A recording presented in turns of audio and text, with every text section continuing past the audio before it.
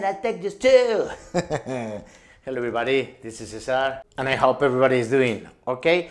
I was just going to restring my 2015 Les Paul, but I was having, this tune on my brains, the Trooper, Iron Maiden.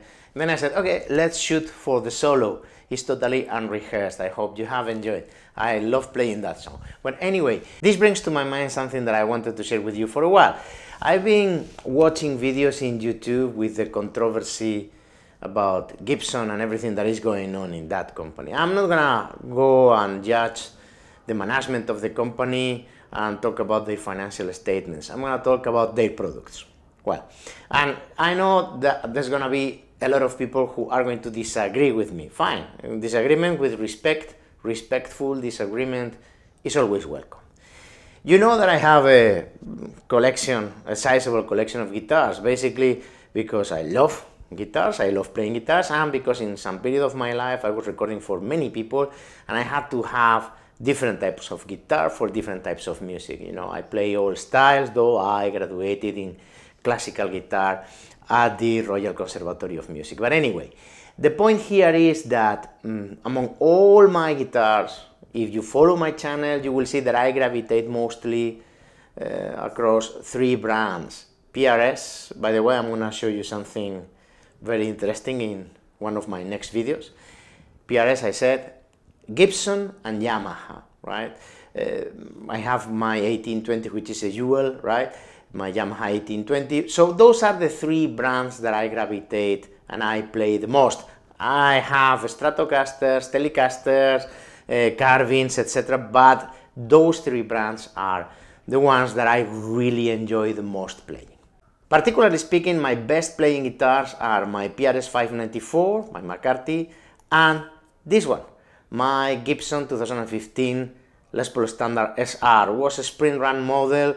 I mean, there were only a few made because it has all the classical features of the Gibson, like what they did in 2017, but with the coil split, etc, etc, etc. Well, now, let me tell you something. This guitar is a fantastic playing guitar.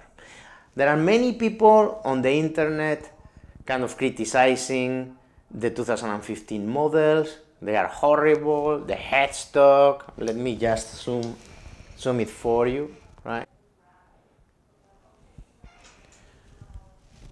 The logo on the headstock is horrible, right?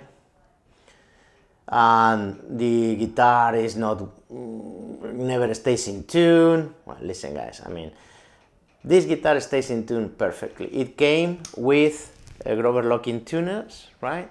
I get the lowest action of all my guitars in this guitar, right? And you have heard the tone in many of my covers. It's a killer tone. The Bassbackers Pro, I love them. And yes, I had to change the nut, you remember, probably. Let me thumb it for you. You remember that it was coming with this brass nut and it got a lot of grooves underneath the strings. So I put this adjustable tusk nut, which is fantastic. And as I told you, I get the lowest action of all my guitars, and I have very, very high-end guitars here on my back. I guess that what I wanted to say is the people who are criticizing these models probably don't know even how to play. I have watched a guy, particularly speaking, that hardly plays a pentatonic and has a video, kind of totally smashing the 2015 model. Anyway, opinions are like heads. Everybody has one. I wanted to share with you that this, after 3 years, is one of my best playing guitars, a fantastic instrument, and I challenge all of you to come here and to try, and you will see what I'm saying is true. I'm gonna restring it now because the strings are old, I've been playing a lot, and I'm gonna put normal Diadario XL, right? Because, well, as I told you, I don't find a lot of difference in the different strings, especially when you play with high gain. Well, this is one.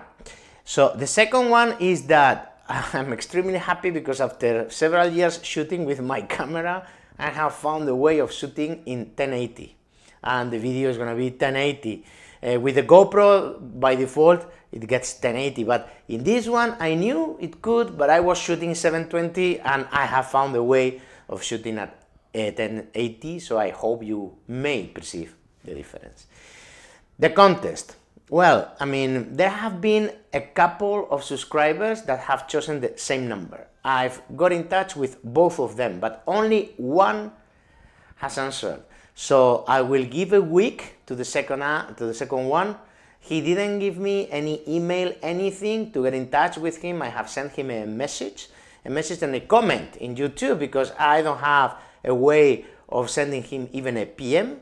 And if after a week he does not answer, then the winner will be the one who has answered my email, and he will receive the fantastic Zoom H5, the recorder that is like brand new, right? Well, another thing, I mean, I'm here for 1 year in the US, and I have to tell you that I love this place, I love this country, I love Miami too, of course, but I think I have found my place, right? This is a fantastic country. Please take care of America. And subscribe, please. I mean, we are already well past the 10,000. I'm gonna think about the contest for the 20,000, right? But during the last days, I think because I have been really very busy, the rate of new subscribers has fallen a little bit. So please subscribe, and don't forget to click the bell if you want to be basically alerted of my new videos, right? As I said, please play your guitars, have fun, and be good. Bye.